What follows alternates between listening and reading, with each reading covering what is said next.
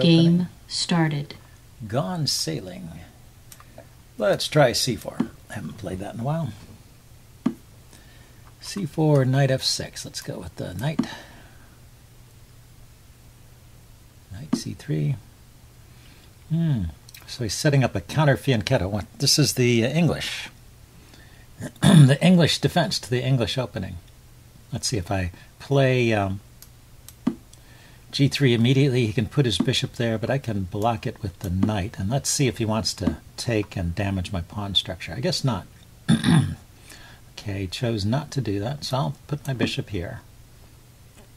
I mean, he's giving up a good piece to damage my pawn structure, so maybe it's not such a great way to play, but it's an idea. And now, so he's got the double fianchetto. I don't want to set up a completely symmetrical position. I want to get a little bit of tension. So how about just playing with d3 and maybe bishop, the bishop out along this file. I could even play e4 here.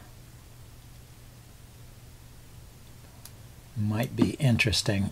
It would be like a Botvinnik setup, except my knight is on f3 instead of e2. Not quite the same. I'm not keeping control of, well, I guess I have as much control over d4. I'm not supporting this knight, and I'm not going to the f4 square. I guess those are the differences. So now bishop to, if I play bishop g5, he can just play h6 and kick it. If I play bishop e3, he can play knight to g5. But maybe that's, let's think about this. Bishop e3, knight g4. And bishop could go to f4, and then he could kick it with a pawn. Let's play h3, keeping his knight out of g4, and then play bishop e3. He's going to drop his bishop in here or here. And with this setup, I pretty much have to allow that. I can try and make it difficult for a little bit. I wanted to go to e3 anyway, so that I could play this exchange here. Although I'm starting to wonder if this exchange is such a great idea, because this bishop is blocked in, right? So it has nowhere to go from there. Maybe bishop here, hitting the knight. So he ignores that. It's just a pin. I'm going to take that knight. I don't like it there. And then I'm going to place my knight there and see if he wants to give up his bishop. I mean, this is pressure on his knight. I think it sort of forces this exchange. So I've got the bishop pair. He's got a knight in a blocked position that might be good. So can I get away with a move like f5 and try and open things up for the bishops? Let's see, f4 rather.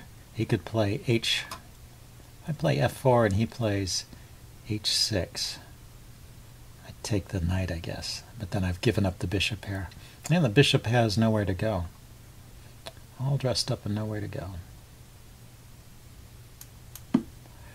Give the bishop some squares. So now it's possible to play f5, f4, and if he plays h6, I can come back around this way, and looks interesting.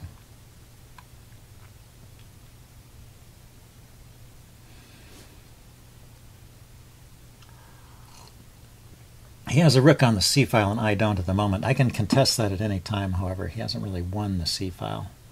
I just didn't want to put a rook there immediately because it would result in a trade. A bunch of trades would not really help me in this position. Okay, his knight is unpinned, but I don't think it has too many squares to go to. Let's take this pawn and give myself a passed pawn here. If he takes with the pawn, I have a protected passer, and if he takes with the rook,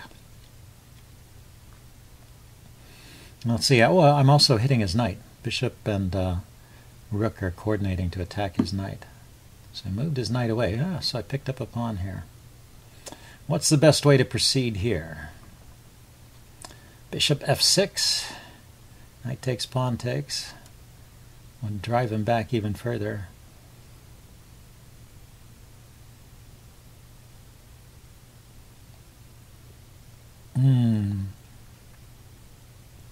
Yeah, it's not clear though. Or I could take over here on e6. d6 rather, just picking up another pawn and asking him how is he going to continue from here. So now I could put a rook on the c file and just trade everything off, and should be a winning endgame with these extra pawns here. If I don't count my this is interesting. So if he takes here, and I can play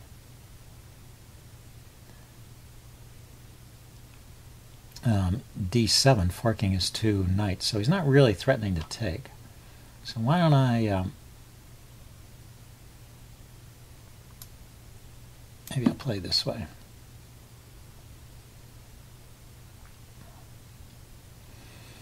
Just trading off a piece, hitting his knights. I think he's kind of forced to trade. Decided to go for that. Okay, now does he have a check? There's no check, so I can take the bishop first, then play d7. Of course, that's defended by his queen, but the thing is, his queen is also defending the knight. Black resigns. Yeah, it's a distraction for the queen. It can't do both things. I was picking up a piece there. So, cute game. I will upload this and challenge. do a post-mortem. See you guys later. Bye.